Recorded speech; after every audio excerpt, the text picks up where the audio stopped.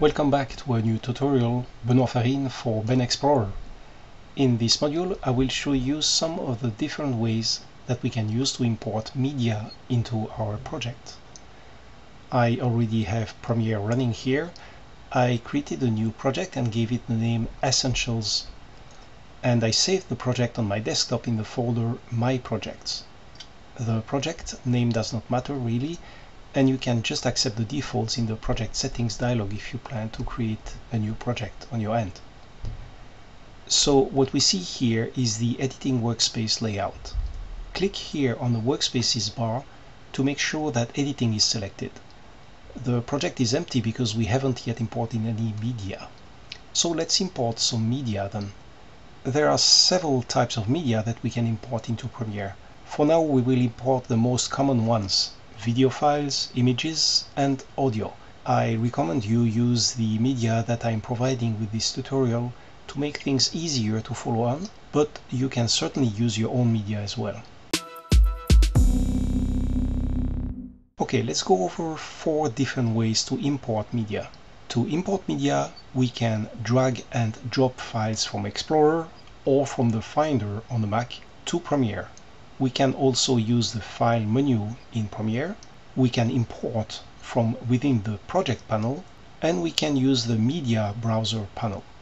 So Premiere offers several ways for importing media, and we will go through each of them. By the way, independently from the import option that you choose, media will eventually show up here in the Project panel. So let's try the first option. We will use Explorer or the Finder to import. I'll show you with Explorer since I'm using Windows. I navigate to the desktop and I open the Tutorial Files folder.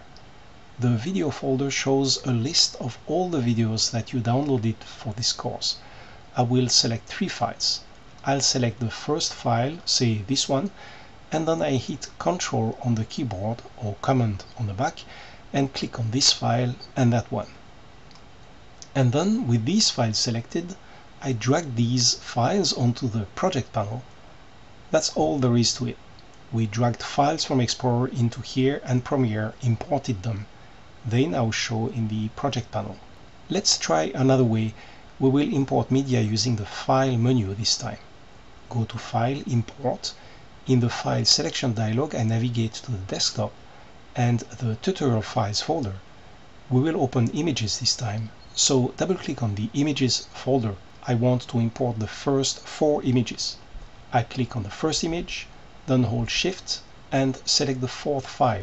4 files are now selected, so I click Open. Premiere imports the images I selected and they show up in the Project panel. Now I'll show you a third option for importing media. Double-click on the blank area of the Project panel. The File Selection dialog shows up. From here, the workflow is exactly the same as what we just went through when we used the File menu to import images. I would navigate to the desktop into the Tutorial Files folder and select the files to import. But we already looked at this, so I'll cancel. The 4th option for importing media is to use the Media panel. This is probably the best option, especially when you are planning on importing lots of media, and media is of different types. The Media panel provides an Explorer-like, or Finder-like if you want, view of your media, plus lots of information on your media. Let's go to the Media Browser panel. If the panel does not show on the group, it might be accessible from the drop-down menu here. Or we can also access it from the Window menu. So I'll give focus to the Media panel. On the left side of the panel, we can access drives on our system. We will go to our Tutorial Files folder.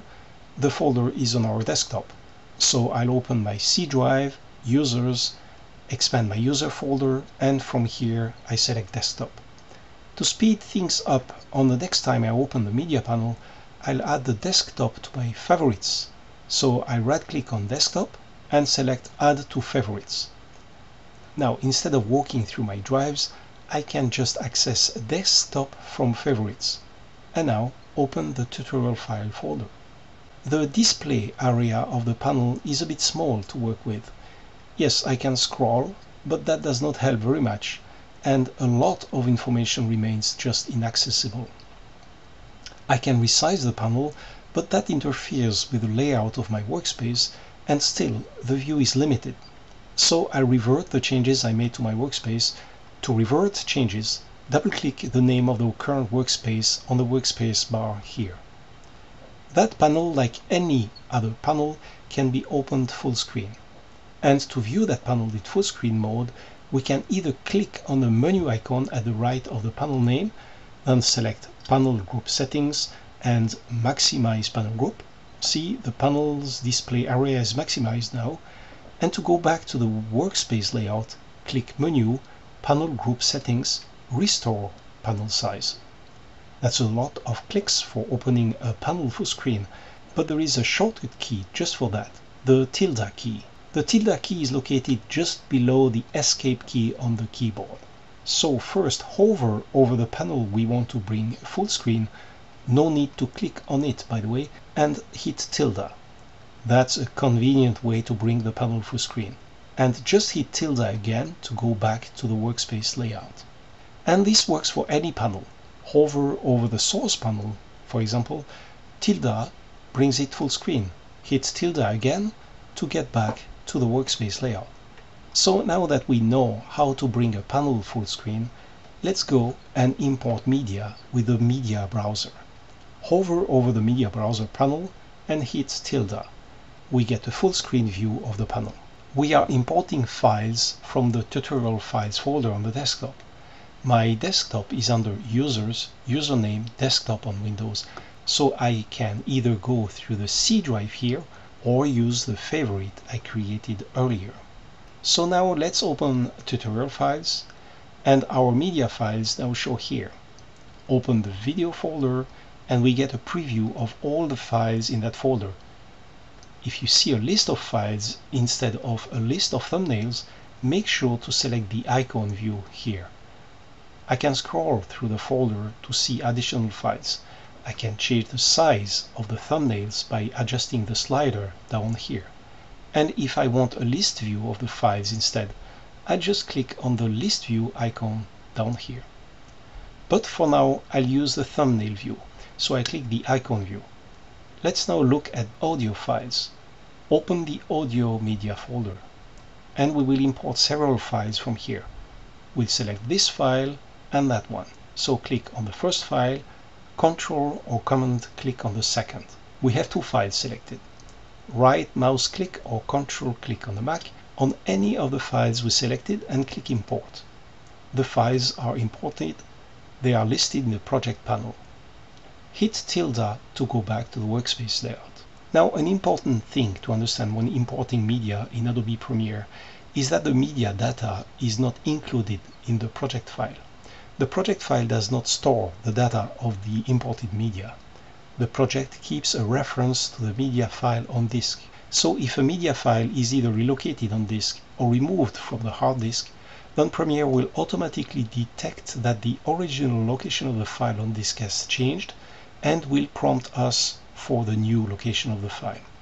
So in this section, we looked at different ways for importing media to Premiere. Using either option is a personal preference. I use File Import or Explorer or the Finder when I only need to import very few files. I rarely double-click on the project panel, although that's a quick way to access the File Import dialog. When I plan on importing large set of media or media of different types, then I'll use the Media panel. The Media panel provides so much functionality and control for importing media. In the next module, I will go over the major components of the interface. We will discuss panels. We will cover the panels that we'll be using most often when working on a project.